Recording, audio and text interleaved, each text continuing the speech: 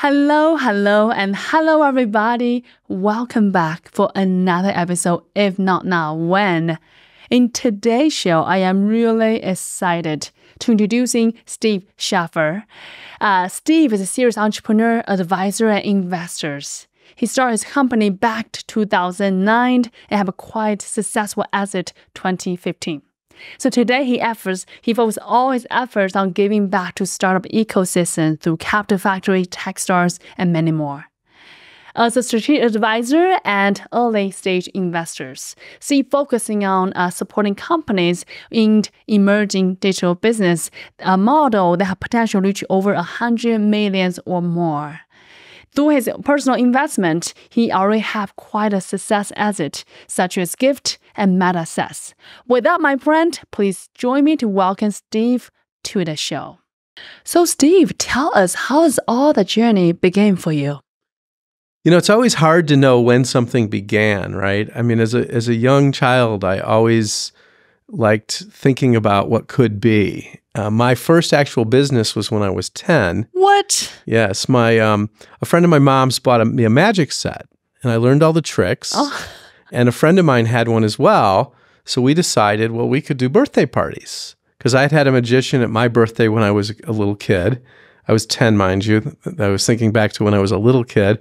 So we did our first birthday party together. How much you charge? $2, $1 each. Nice. Yes, I still have, this is a long time ago, so I still have the dollar.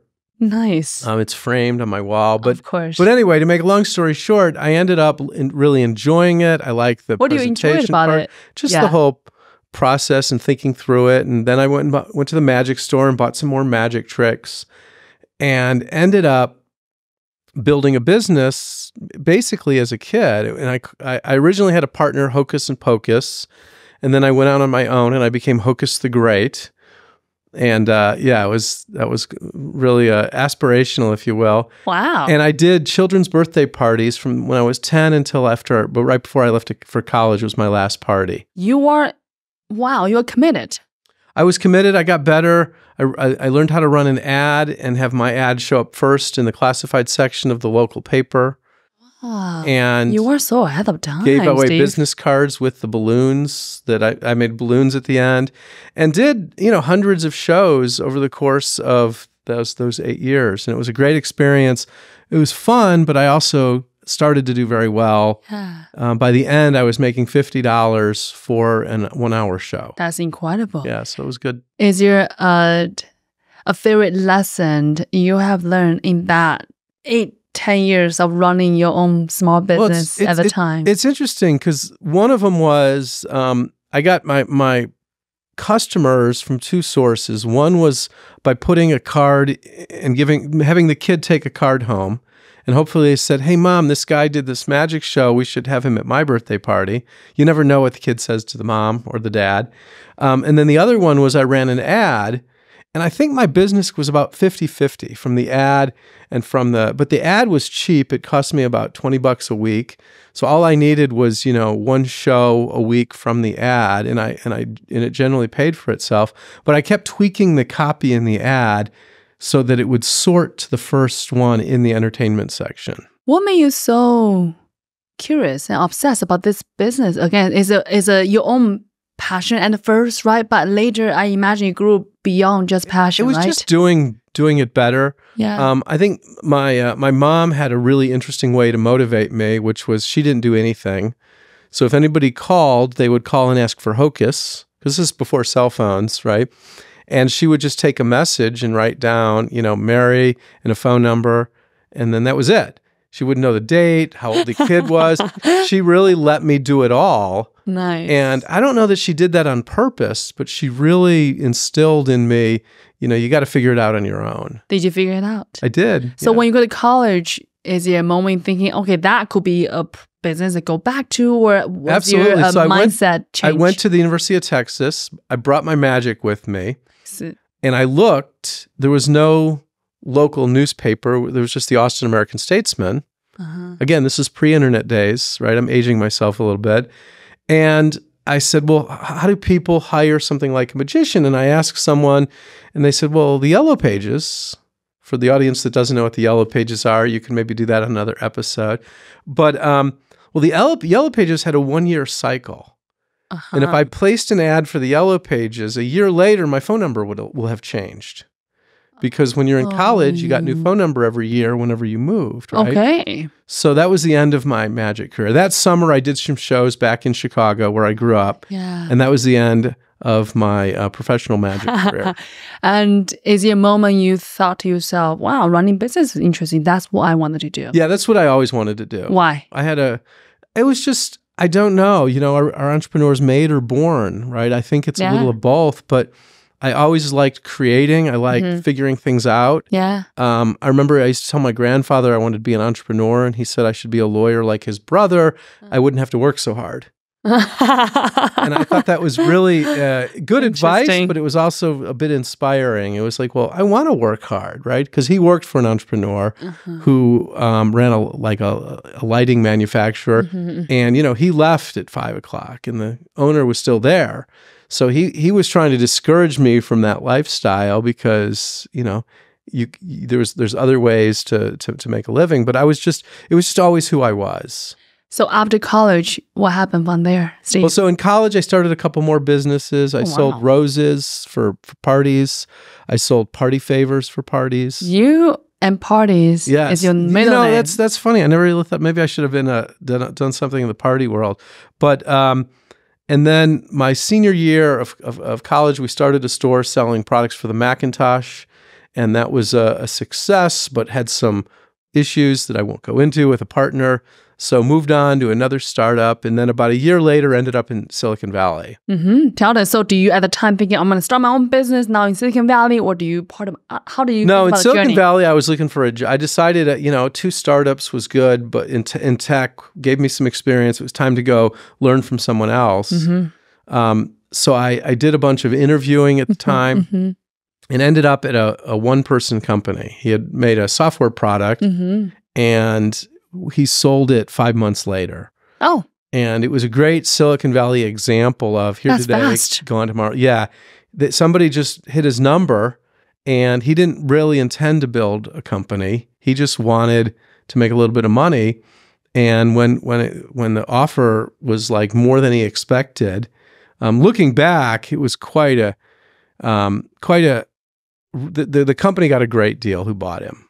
Okay. Right. I mean, looking back, I don't remember all the numbers, but it was a interesting process for me because I was there in a support role. It wasn't my decision.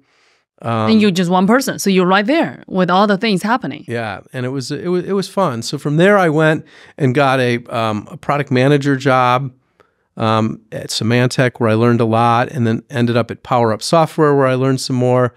And do you, in your back of your head, always knew you're going to go back to startup or entrepreneurs? Yeah, I assumed so, right? It was just a question of when. For one brief moment, the company that had sold the 2-person company, I had thought, well, maybe I can raise the money to buy it. Oh, wow. And I didn't have any network. I didn't have any connection. I didn't have any family money to draw on. So I just didn't know at the time how to do that. And that would have been an interesting, kind of journey because the product was doing really, really well. Wow. And you still remember that moment? Must be a... Yeah, well, business stuff I remember. The rest of my life, who knows, right? Okay, so tell us, how do you start your first business? Not first, your official business at Silicon Valley. So I was working for a company. It went out of business, and I started doing a little consulting. This is in the software business, and this is... this is early 1995. And the consulting project, one of the guys at the company, I was doing a product plan for a genealogy program. Okay. It was called Family Tree.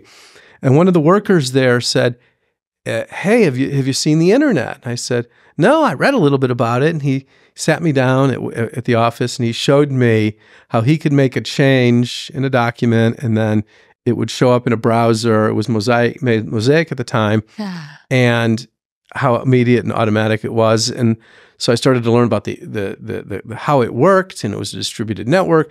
And I was like, wow, this is going to change the world. So I'm going to go start consulting as a way to get started and a way to bootstrap something. So you consult while you're learning?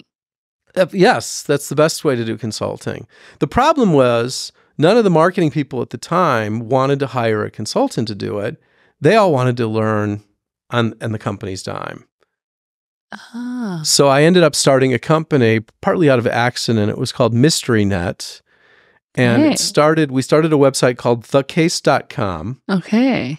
And the idea was you would come, you'd sign up. So what I learned at a conference, I went to I think it might have been the first or second internet conference in Silicon Valley, was that people were getting all these email lists and then they didn't know what to do with them.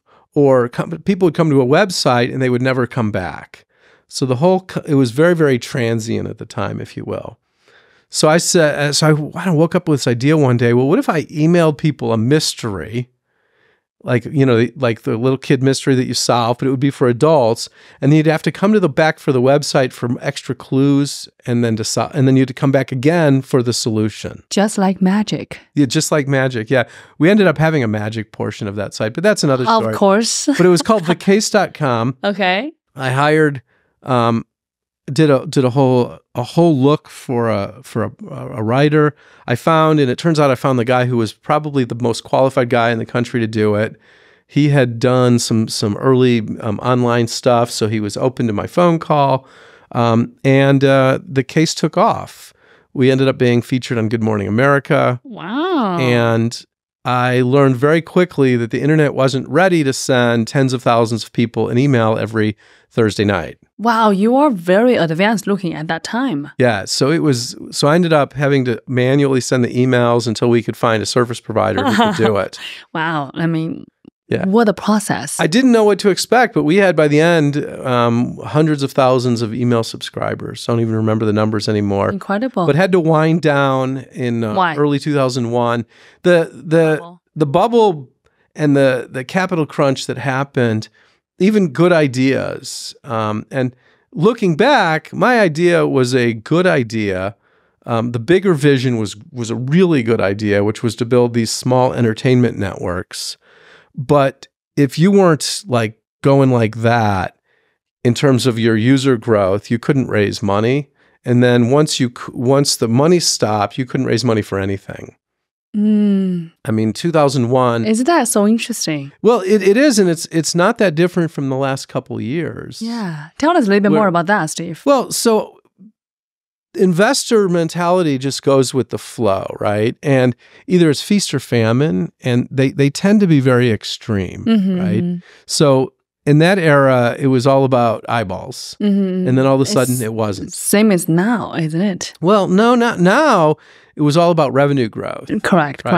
And the problem with revenue growth is that if the underlying metrics are not sound, the revenue's not sound. Define those metrics. Well, that's the key, right? And I call it, I've got a concept where I call it chain reactions. You've got to look at the catalyst. So taking a step back, I like to teach entrepreneurs that revenue is not a metric. So what is that? It's a result or an outcome from the metrics that precede it, right? So if you think about a visit and then an interaction, maybe a repeat visit, maybe a browse, you go to the shopping cart, right? But it all starts with the visit, right? At least for e-commerce or for most website businesses, right? Even for SaaS business, right? It all starts with someone coming to the website. Well, we got to start with, well, how did they get there, right? And I've had many people tell me, well, it doesn't matter, right?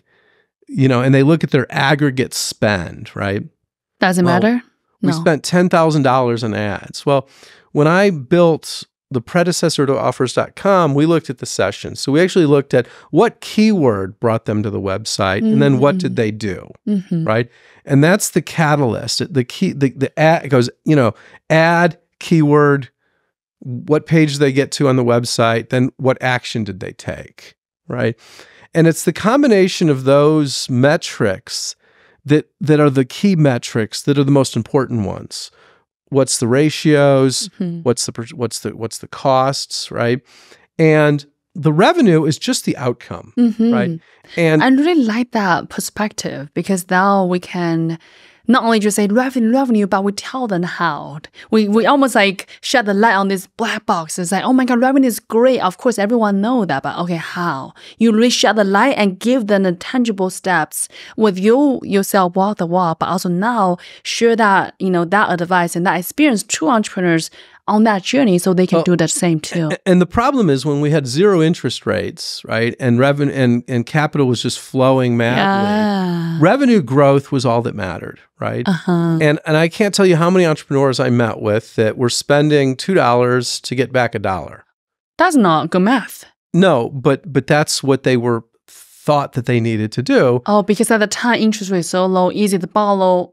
Well, the assumption was eventually we'll figure out the marketing.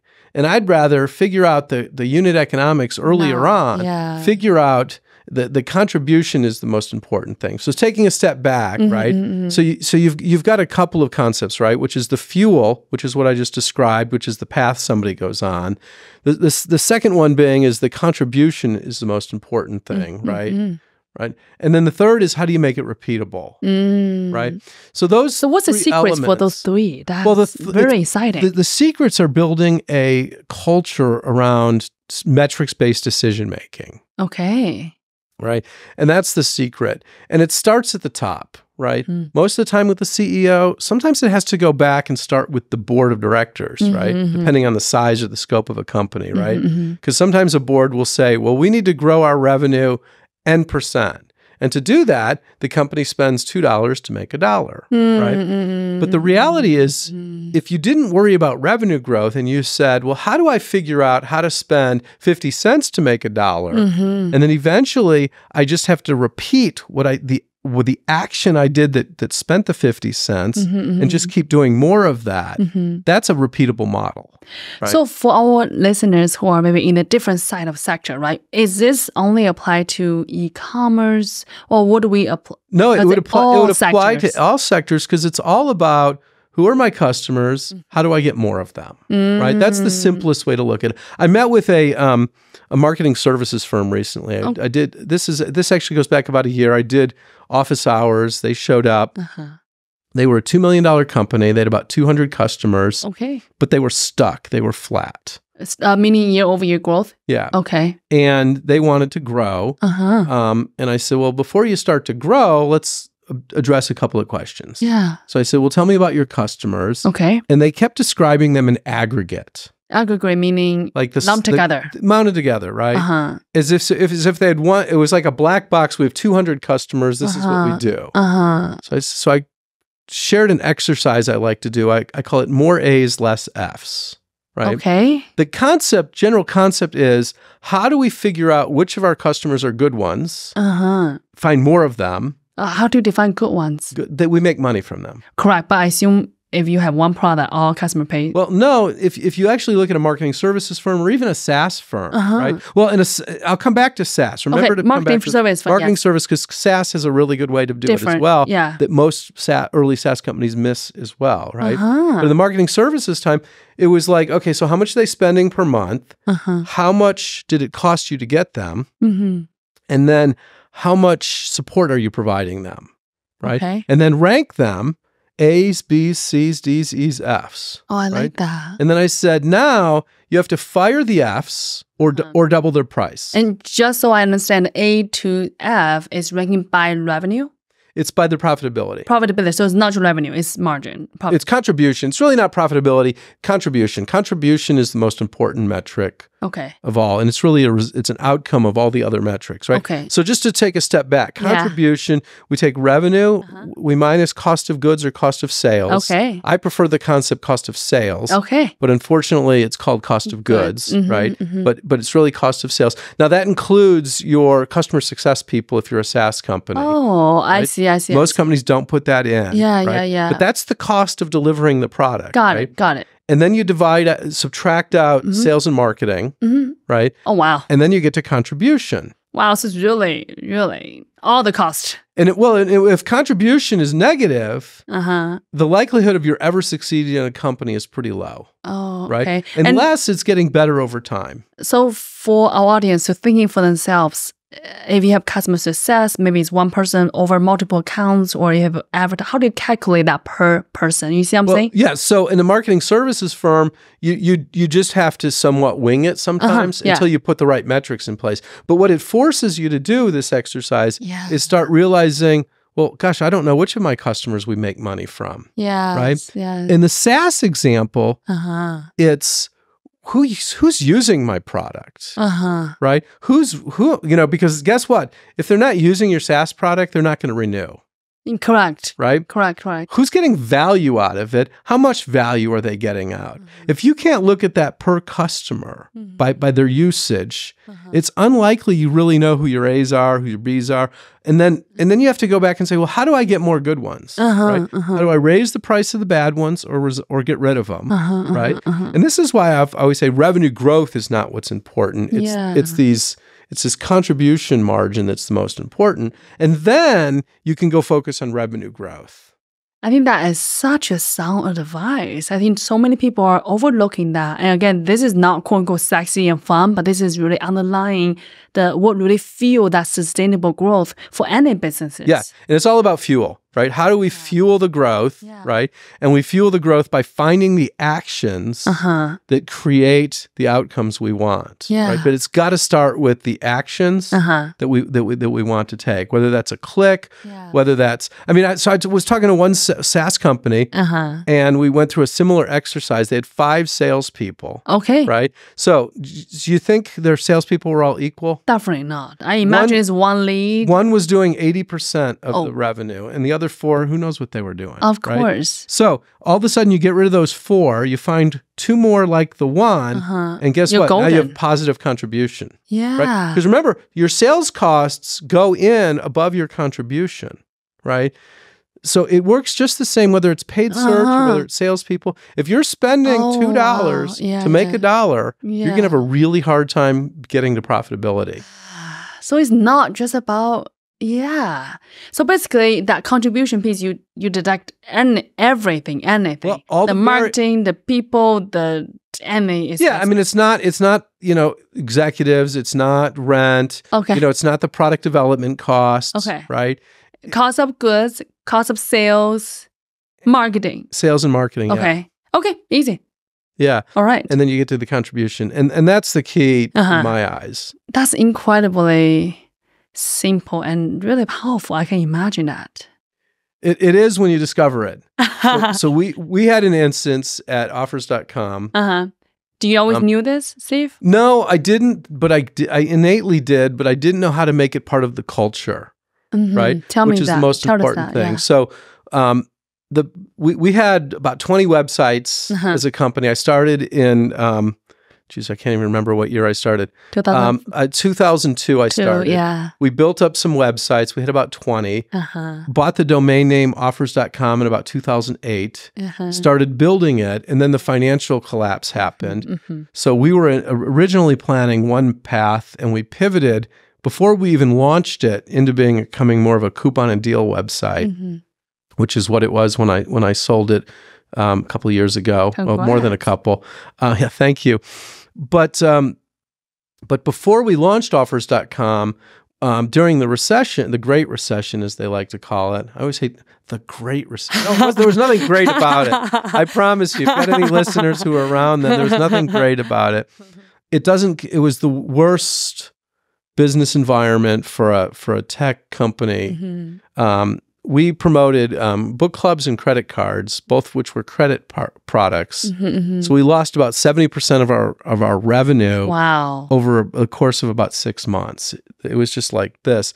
So we started building offers.com to have it turn the other way. How were you able to pivot so quickly? I mean, 6 months, losing 70% of revenue, that's not an easy pill to swallow. Well, we already had some growth ideas. We'd already started on offers.com. We just had to pivot it again while we were pivoting, right? Nothing like doing a 2-part pivot. But anyway, we started a tax site. First, we started a travel site, and that was doing well. And then we started a tax site, and this was right before we launched offers.com. And one day, one of our marketing managers lost $50,000. It's as if they lit it on fire. What do you mean? It was over 2 days. Well, so we had a meeting. We had this new site. It was a new category for us, and we were going to go build a new campaign. It seemed pretty clear. We had done it many times, but this particular marketing person had never done this, right? But he had managed existing campaigns. We thought, well, he knew what it looked like. It's happening, He knew what it was supposed to look like at the end to optimize it. Well, to make a long story short, 2 days after we launched the campaign, we had gone through 50 grand. That's a lot of money back then. It was a lot of money. Still are today. And it was the difference between being profitable and not being profitable that month. Of course. Fortunately, we made it up that quarter because we were profitable for 13 quarters in a row, 13 years in a row. But anyway, so we had a meeting, and he basically said, well, I did what I was told. I said, well, I didn't tell you to light $50,000 on fire. I told you to do an experiment. Well, so at that moment, I realized, well, we hadn't defined what an experiment was. He thought it was all about, I spend $1, I get a visitor to the website, hopefully they buy something. And he missed all of the metrics in between. Which keyword was it? Which ad? All the refining you do early in a campaign. You don't start spending the money until you have positive contribution, right? And he missed that concept. So it was my fault, right, for not instilling that in the company, right? Because we hadn't done a new campaign for a while because we were waiting for offers.com to launch. But it was a great lesson. And the lesson was you really have to teach what are the predecessor metrics. It doesn't just go visitor, customer, right? Yeah. There's all sorts of things along the way. And again, this is true not just in e-commerce. This is true in all facets. Factor, yeah. Now you explain it. I was like, yes, that applies for everybody. Yeah. So that was a great turning point for the company.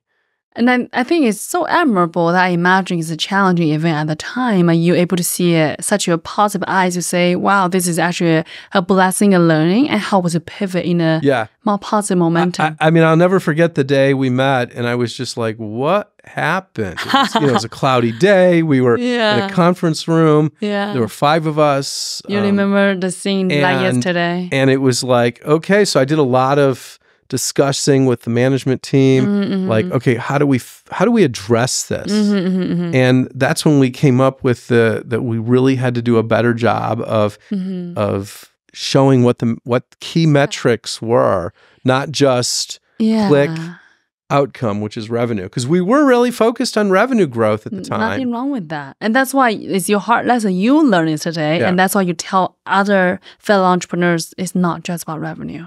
Yes.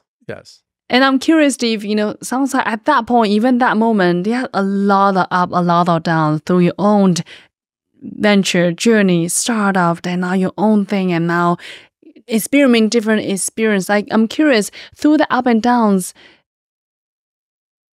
what hold you forward? What drove you say, you know what? I'm going to keep going. What is that thing that... Yeah, that's a good question. I've never really thought about it like that. I mean, I think some of it is you have no choice, right? We always have a choice, Steve. Especially once you get to a size. I mean, we were like 20 people when this was going on, That's decent right? Size. I had a list of, what we could do if we had to. But we powered through it. I believed that with offers.com was a good name. We had a good business model of doing SEO and paid search. We had a good technology platform. I really believed we could just make it work. All we had to do was basically get through those first, kind of 6 months of the launch.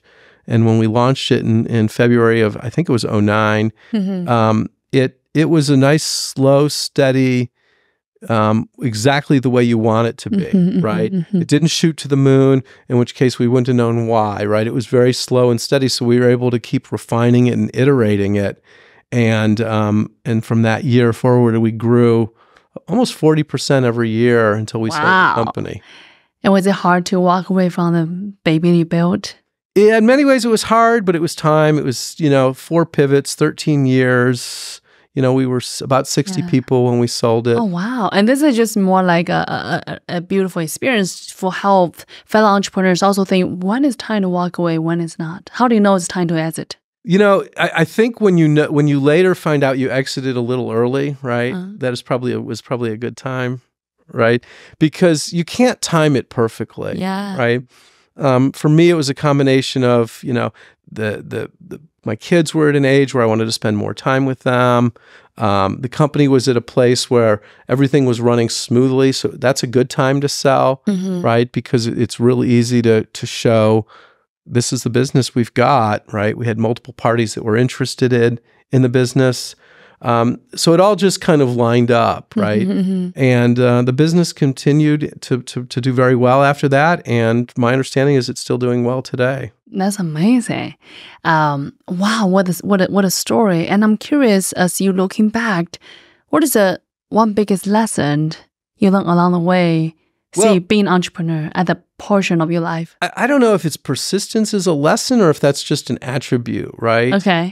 It's hard to pinpoint one. I mean, from a business standpoint, I'm very metrics driven. Probably, I'd argue, and perhaps too metrics driven, right?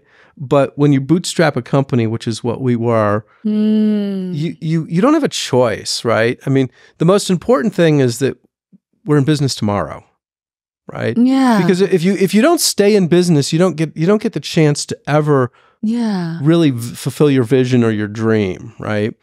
So I think to a certain point, it's great to have lofty visions, and we had some along the way. Some worked, some didn't. Yeah. But I really think some people sometimes miss that, right? And some of that is if you raise too much money, you can't just survive. You at least people don't think you can. Right? Say one time, you raise too much money, you can't survive? No, if you raise too much money, you've got to focus on building something grand, right?